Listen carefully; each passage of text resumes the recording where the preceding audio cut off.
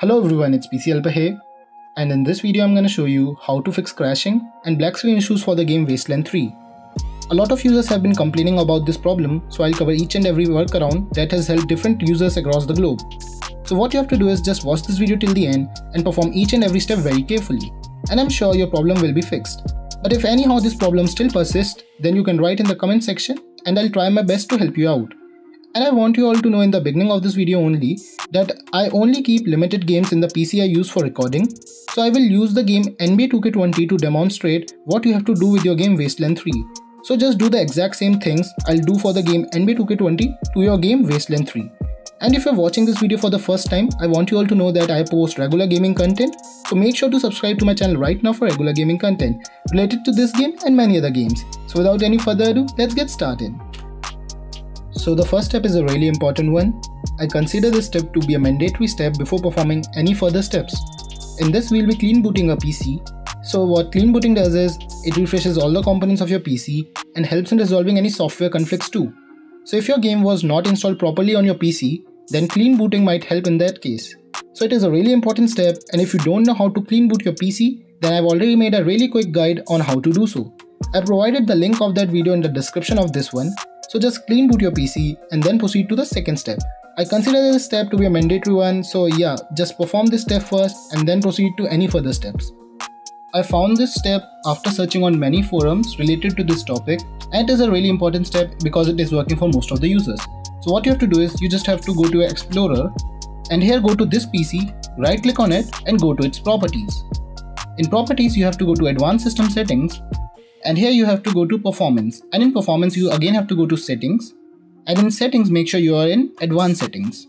In advanced settings you have to go to programs, select programs here and click on change. And now comes the most important part. Here deselect automatically manage paging files size for all drives, and now you have to select the drive in which your game is installed.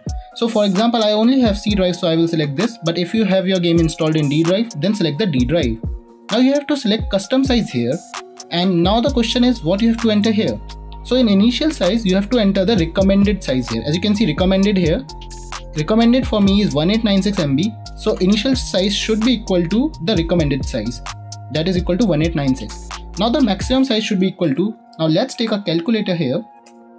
And if you have 8 gigs of RAM, my PC has 8 gigs of RAM. So just multiply 8 by 1024 and the answer is 8192. So you just have to enter your RAM in MB. So 8192 should be for 8 GB of RAM, but if you have 16 gigs of RAM, just enter 16 into 1024 and you should enter 16384 in the maximum size. Now for 32 gigs of RAM, you should enter 32 into 1024, that is 32768. And lastly, let's cover for 12 gigs of RAM too, that is 12 into 1024, and it is equal to 12288. So you have to enter it in the maximum size. Now you have to just click on OK, apply these settings, and it will ask you to restart your PC to apply these settings. So just restart your PC and your problem will be most probably fixed. But if it's still not fixed, then proceed to the next step.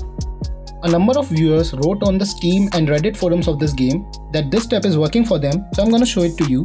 So what you have to do is, as I've already mentioned in the beginning of this video only, that I'm not having this game in the PC I use for recording. So I'm going to use the game NBA 2K20 to demonstrate what you have to do with your game you are playing right now.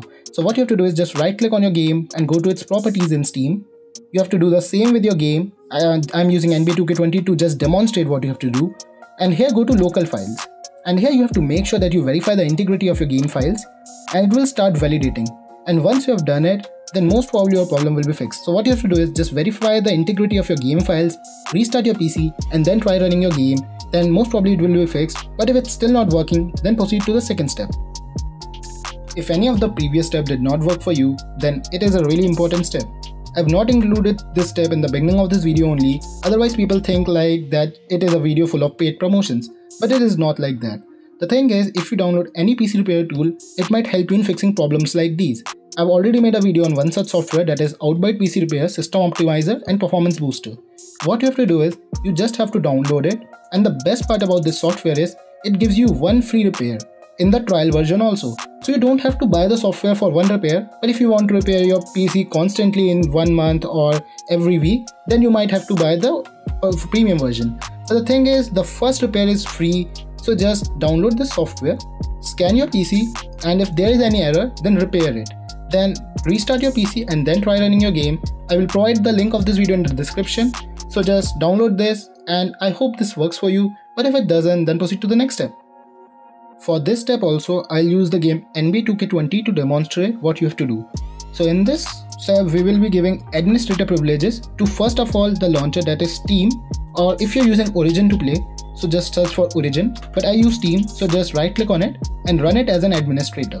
Once you have run Steam as an administrator, you have to make sure that you go to your game, and again I'm showing with the example of NBA 2K20, you have to do the same with your game, and here go to local files, and here go to where it is browse local files, and in browse local files you have to search for your .exe file, that is the main game file, and right click on it and go to its properties, and here go to compatibility options and run this program in compatibility mode. For just remain it unchecked, don't click on it, and just select disable full screen optimization and run this program as an administrator.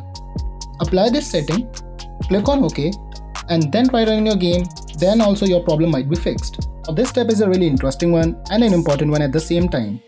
It is very interesting because a lot of users think because they have updated their Windows and they have updated their GPU, then their PC is up to date. But that's not it. Because while gaming, a lot other drivers are used. For example, your display adapters, your network adapters, your keyboard and mouse drivers. And these are not updated regularly with your Windows update. So what you need to do is, you have to just go to Google and download any driver updater. There are many third-party softwares which just scans for all the drivers and update them one by one. So if you are unable to figure out which software to download here, then you can just watch my videos on one of such softwares, that is Driver Booster 7. I will provide the link of this video in the description. In this video I have shown how to download this software, install this software and use it to update your drivers. Also it has many interesting tools like you can fix no sound issues, fix device error, fix network failure, fix bad resolution. So you can do these things also, but it's still up to you. If you want to download any other software, you can download it, but if you want to download this one, I'll provide the link of this video in the description of this one. So that's it for this step. So I believe that is it for this video. I hope it worked for you. If it worked for you, then please leave a like. If you have any question, write in the comment section, and also don't forget to subscribe for regular gaming content related to this game and many other games. Thank you and have a nice day.